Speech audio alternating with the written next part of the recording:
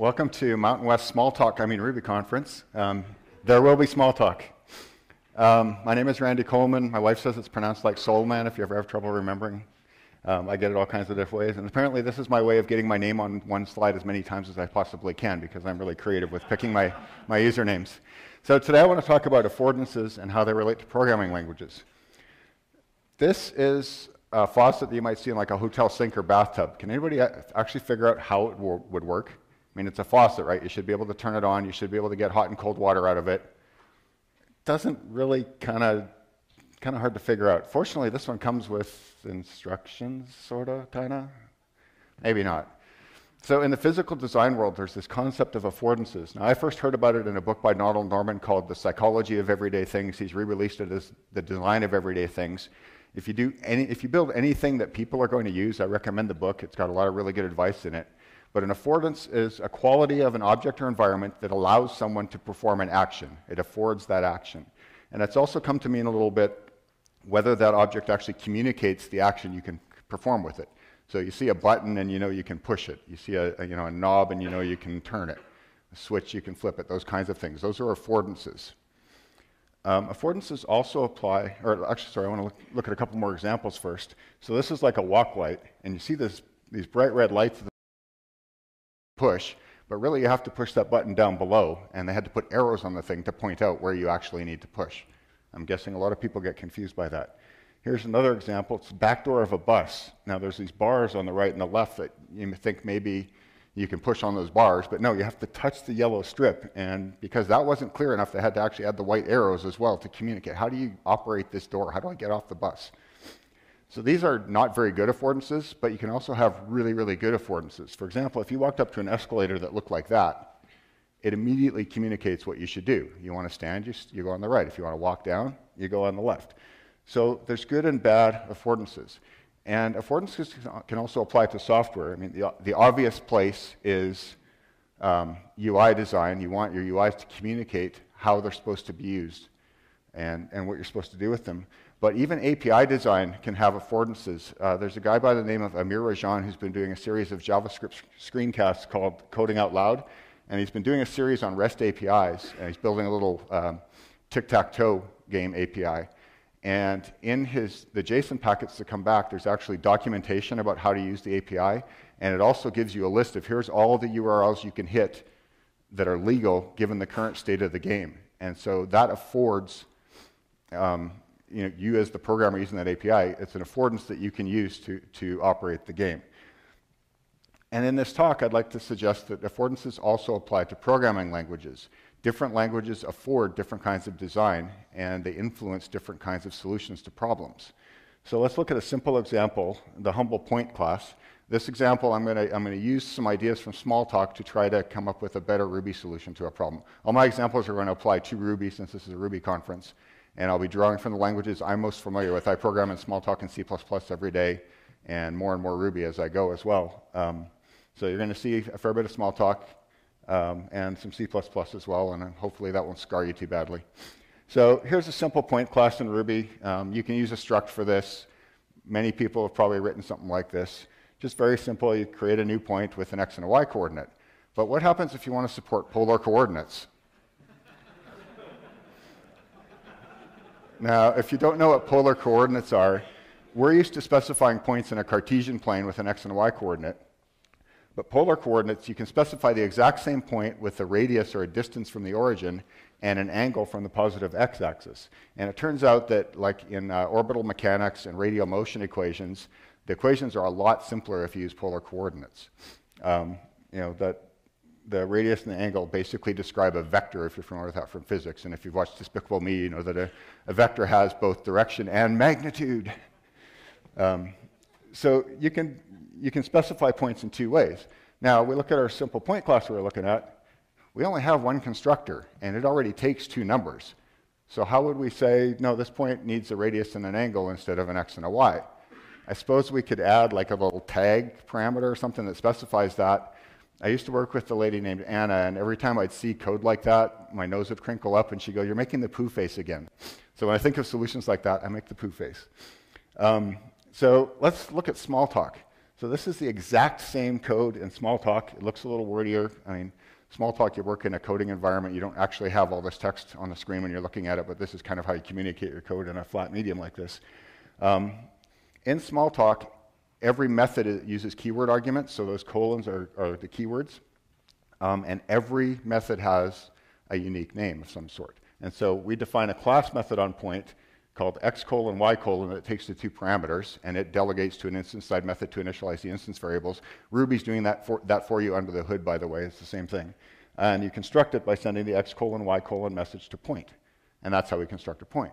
So to support polar coordinates in Smalltalk, the solution is obvious. Just add another name that's called r colon theta colon. It takes a radius and an angle.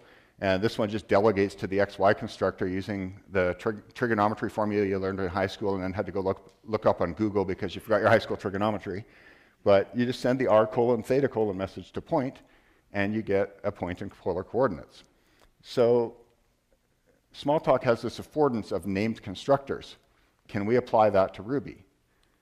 Yes, we can. We can make class methods in Ruby. So in this case, I've made an xy method that takes an x and a y, and it just delegates to the normal constructor, the new method. And then I can make another constructor called self.polar that takes the radius and theta, use the same trigonometry formulas, bonus points for pretending to make the new method private. Nothing's ever really private in Ruby, I know that, but at least it communicates something about my intended use of the class. And you can construct both kinds of points like at the bottom there, point.xy or point.polar. And so we've been able to take an idea from Smalltalk called named constructors or an affordance from Smalltalk and apply that to Ruby to come up with a solution to the problem of how can we make points both ways. Let's look at another really simple example. The find method in Ruby, or detect, as it's also known. Smalltalk calls it detect. If I wanted to look through an array of numbers for an odd number, I could write something like this in Smalltalk. Now, I'm not going to give you a whole lot of Smalltalk syntax training here. Noel's going to do that this afternoon, so come and watch Noel's talk. But the hash with the parens, that's a literal array in Smalltalk, and the square braces are a block. I know using each as a variable name is a little bit confusing to Ruby programmers because there's each method in Ruby, but Smalltalk, the idiom is that your loop variable or your variable in a block is called each often. And so this is looking through that array for an odd number, anything that responds true to the odd message. And in Smalltalk, it doesn't return nil if you can't find one. It actually raises an exception. So that's what happens in this case. Exact same code in Ruby. I'm using find instead of detect because it seems like most people prefer find. So I'm trying to be a little bit idiomatic here. And Ruby will return nil if it's not found. What if you wanted to return something else? You didn't want an exception. You didn't want a nil. Well, in Smalltalk, you can pass multiple blocks to a method. So I can use detect if none instead. Now, Smalltalk has keyword arguments again, so if I want to add a parameter, I have to add another keyword. And so I can pass two blocks. The first block is the criteria that I'm looking for, and the second block is what should I return if I can't find one? And hash none is a symbol in Smalltalk, just like colon none would be in Ruby. So Smalltalk has this affordance of passing multiple blocks to methods, and actually that's how conditionals are done in Smalltalk, but that's a whole other topic. So we have this affordance of multiple blocks. Can we do this in Ruby? Well, it turns out this is built into Ruby. How many of you knew that Ruby could take an if-none parameter? Anybody? Aaron knows. Awesome. Nobody knows this. So I'm using a stabby lambda there, but you pass in anything callable as a parameter to find, and that callable will get called if the condition can't be satisfied. And so I can run this, and it'll return the none symbol. So in Ruby, you can do multiple blocks like in Smalltalk. It doesn't read as well. I kind of like having the condition I'm looking for come first and then the bad case come last. Nobody knows about this and nobody uses it because it really doesn't read quite as well. But you can do it. You can actually pass multiple blocks to Ruby methods. I think Avdi Grimm's done that a couple times on his Ruby Tapas screencasts, which are awesome, by the way. So this brings me to an idea called linguistic relativity. You might also have heard of it as the Sapir-Whorf hypothesis, and I have no idea if I pronounced that correctly. But the idea is that languages influence thought, and the language you think naturally in will influence the kinds of thoughts you think and the kinds of ideas you have. Now, there's people that disagree that this is an actual real theory. There's been some experiments to try to prove or disprove it. There's a strong form and a weak form. You can go read the Wikipedia article like I did if you want to. But this idea that languages influence thought is kind of intriguing to me. Corey Foy did a talk about a year and a half ago at Software Craftsmanship North America. Great talk, by the way. But in his talk, part of his talk was, he talked about what does a language allow you to say, and what does a language force you to say? And he gave a great example. If I was to come to you and say, I went to a movie with my neighbor, you might ask me, especially if you're my wife, you might ask me, well, is your neighbor male or female? And unless you're my wife, I might answer, well, that's none of your business. But if I was speaking in a language like French, where the nouns are gendered, there's masculine and feminine forms of nouns, when I told you I went to a movie with my neighbor, I would be forced to tell you whether my neighbor was male or female because of that language. That language is forcing me to say something that English doesn't force me to say. And the same thing is true of programming languages. Our languages influence the kind of thoughts we have. And Matt's actually used this as one of his principles when he invented Ruby. He actually gave a talk in 2003 at OSCON about the design of Ruby, and he talked about this a lot. And one of the points he made is that languages are not only tools for communication, but also tools for thinking. And he invented Ruby to be a good thinking tool. That's one of his goals of Ruby, was to make it a good thinking tool. And I think it's great, actually. It's pretty good. So let's look at a couple more examples. These ones are slightly more involved. Now I'm going to get some C++ on you, and I apologize, but I'm going to do it anyway. A lot of times when we're programming, we have to clean up after ourselves. We work with finite resources all the time. Memory, threads, file handles, database connections, locks, things where you have to do something to acquire something and then release it when you're done. You have to clean up after yourself. Now, when we work in garbage collection, oh, we don't have to worry about this anymore. That was C. We don't have to do that. Well, memory is only one kind of resource, and there's lots of different kinds of resources. So we have to pay attention to cleaning up after ourselves. So how many of you have seen C code that looks something like this? Anybody recognize that? There's two go-to fails right in the middle there. This is actually Apple's SS 3 or 4 weeks ago, if you don't recognize it. I'm not going to try to fix Apple's problem, but the whole idea of this code is that you have to make sure that you free these buffers down at the bottom, no matter how you finish the function. So I'm going to look at a simpler example. I've written a very expressively named function called foo. And it has to acquire a resource and make sure it releases it when it's done. And in between there, it does some work with it. Now, this code is buggy, and you shouldn't write code. And if you do, you should feel bad, because I did when I wrote it. The obvious problem is that if Baz doesn't give us the answer to life, the universe, and everything, it's going to early return, and we are not going to free our resource. That's a pretty obvious problem when you look at this code, but the less obvious problem is, what if bar or Baz raises an exception? Same problem, we're dead. We acquire the resource, we catch the exception, go on about our business, leak the resource. You do that too many times, and your program crashes after a while. Maybe sooner, maybe later, but it crashes. So we have to do something about that, and we have to write our code differently because of that. This solves the problem. We actually release the resource, but I start making the poo face again when I look at code like that. It's ugly. I have to duplicate the release of the resource. I have to catch an exception I don't care about at all. I have to rewrite the early return and end up with wedgie code. Lots of nesting. I don't like it. So is there a better way? Well, it turns out in C++ there is a better way. C++ has an affordance called deterministic destruction semantics. And the idea is when you allocate an object on the stack, like a local variable in a function or a method, when that scope exits, no matter how it exits, that destructor of that object will get called. All the time, right then, deterministically.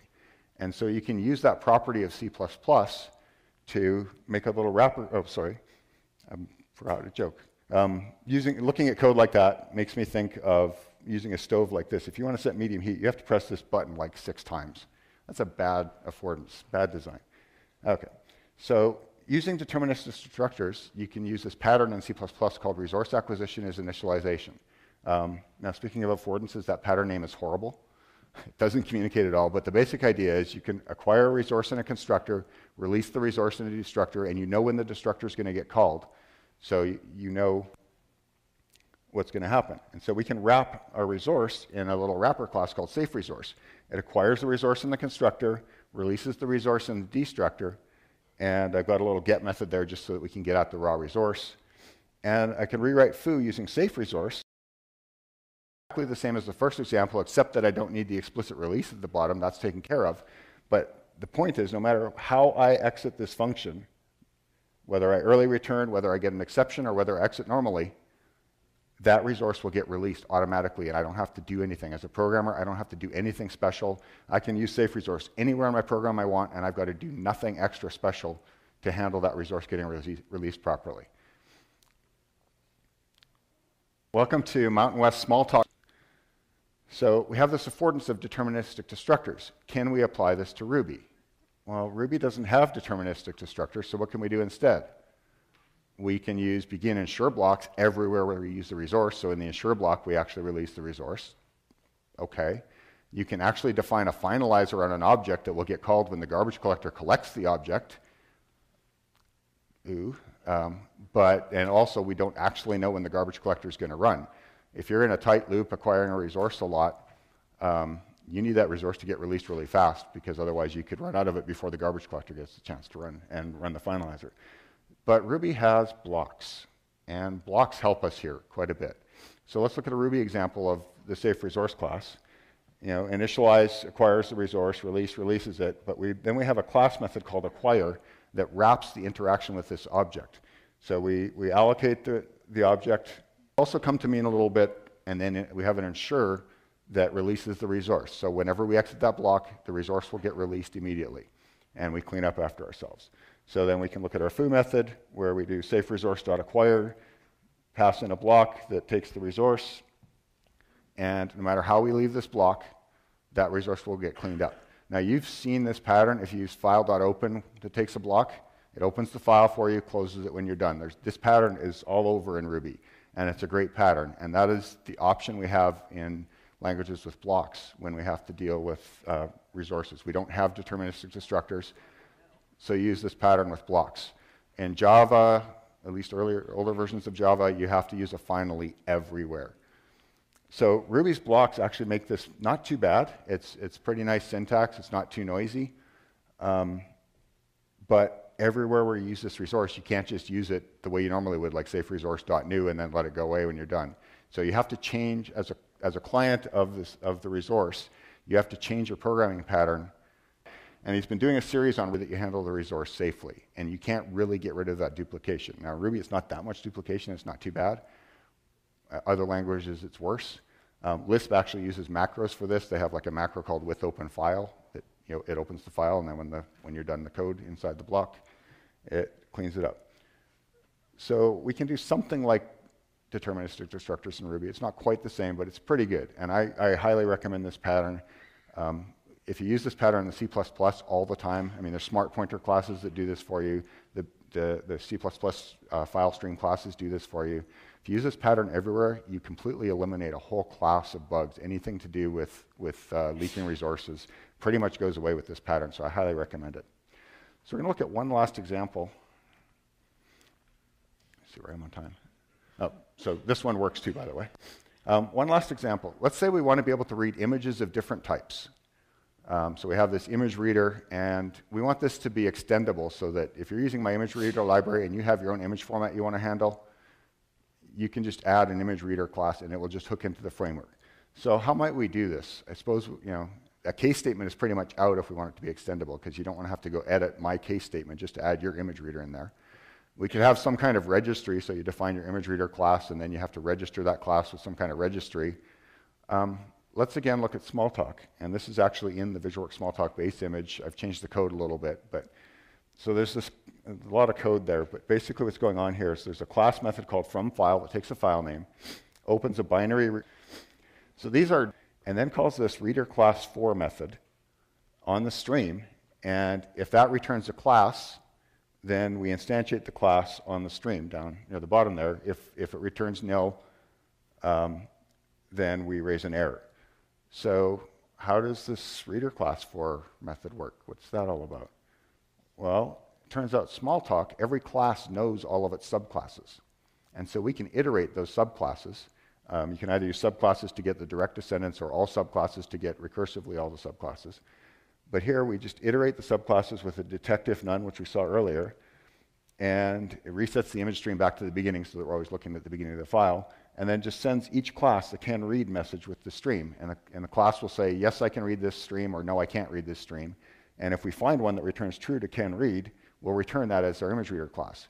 So just by virtue of there being a subclass of image reader that can read a certain image format, this code will automatically find that. I don't have to do anything special. I don't need a registry. I don't need a case statement. I don't need anything.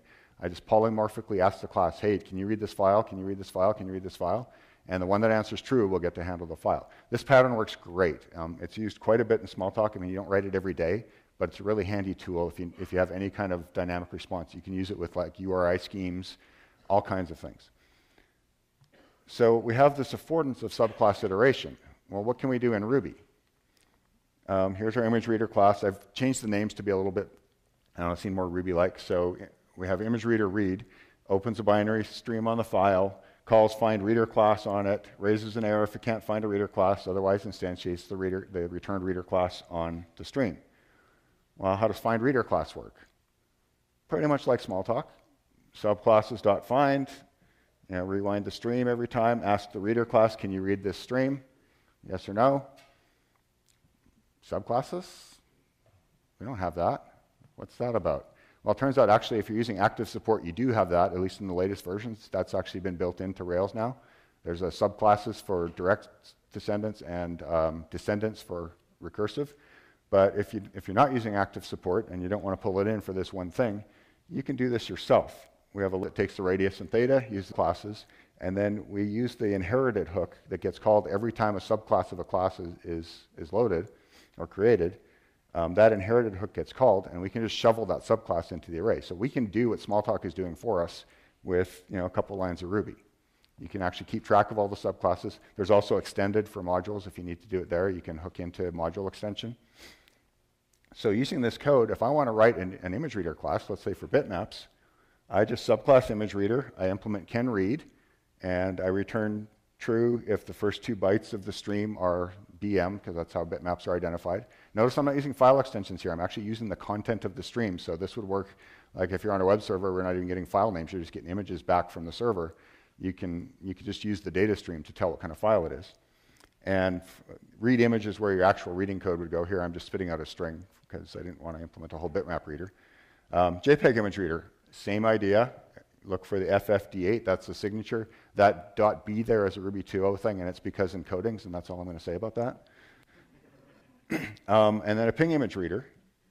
Well, pings actually have an 8-byte signature, and it's actually kind of fascinating what all those bytes are for. It's kind of cool. You can look that up. I don't have time to go into it today.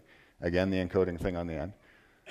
So if I've got a directory full of images, and I loop through them and ask the image reader to read them, it reads them just fine. And so if I wanted to write something for GIFs, I could write a GIF image reader, subclass of image reader, implement can read, and that's all I have to do. I don't have to do anything with the registry.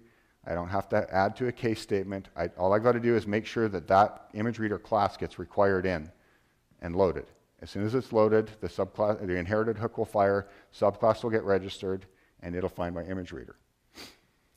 All right, so let's wrap up here. What did we learn? Hopefully I've taught you a couple of Ruby tricks that you didn't know before. Maybe those will help you. And maybe I didn't teach you anything, that's fine. But languages afford certain designs and inhibit other ones. And when you're thinking in a particular language, you tend to solve problems a certain way.